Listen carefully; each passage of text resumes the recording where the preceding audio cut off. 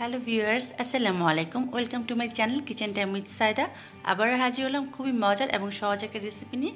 আজকে করে দেখাবো পাপায়া মিল্কশেক বা পেঁপের মিল্কশেক। এই রেসিপিটি বড় ছোট সবাই খুব পছন্দ করে। আর বাইরে প্রচণ্ড গরমে এক গ্লাস মিল্কশেক আপনার সারাদিনের ক্লান্তিকে দূর করে দিবে। চলুন তাহলে কথা না বাড়িয়ে কী করে খুব সহজে ঘরে পাপায়া মিল্কশেক বানাবো সেই প্রণালীটা জেনে নিই। পাপায়া মিল্কশেকের জন্য প্রথমে আমাদের লাগবে পেঁপে। আমি এখানে 2 কাপ পরিমাণ পেঁপে নিয়েছি। খুব ভালো করে কেটে বিচিটা ফেলে তারপরে নিতে হবে।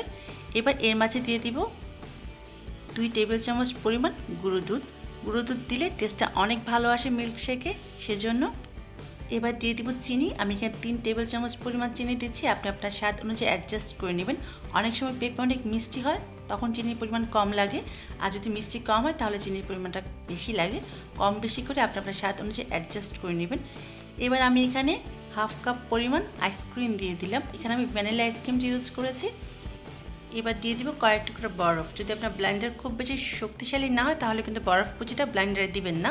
এবার দিয়ে দিব 1 কাপ পরিমাণ পানি। আপনি যদি মিল্কশেকটা একটু পাতলা খেতে চান তাহলে আরও হাফ কাপ পানি বাড়িয়ে দিতে পারেন। এবার সবগুলো উপকরণ একসাথে খুব ভালো করে ব্লেন্ড করে নেব। খুব ভালো করে ব্লেন্ড করে নিলে তৈরি হয়ে যাবে খুবই মজার পাপায়া মিল্কশেক। দেখলেন তো কত সহজেই তৈরি হয়ে গেল খুবই মজার পাপায়া মিল্কশেক। ছোটরা তো খুবই পছন্দ করে, বড়রাও কিন্তু কম পছন্দ করে না। তাহলে অবশ্যই বাসায় বানাবেন এবার গরমে পাপায়া মিল্কশেক। খুবই পুষ্টিকর পাপায়া মিল্কশেক অবশ্যই বাসায় বানাবেন আর আমাকে জানাবেন কেমন হলো। যদি আমার রেসিপিটি ভালো লাগে তাহলে অবশ্যই ফ্রেন্ডস অ্যান্ড ফ্যামিলির সাথে শেয়ার করতে ভুলে যাবেন না। আর ছোট্ট একটা অনুরোধ থাকবে, আমার চ্যানেলকে সাবস্ক্রাইব করে রাখবেন পরবর্তী রেসিপির জন্য। সবাই অনেক ভালো থাকবেন। আল্লাহ হাফেজ।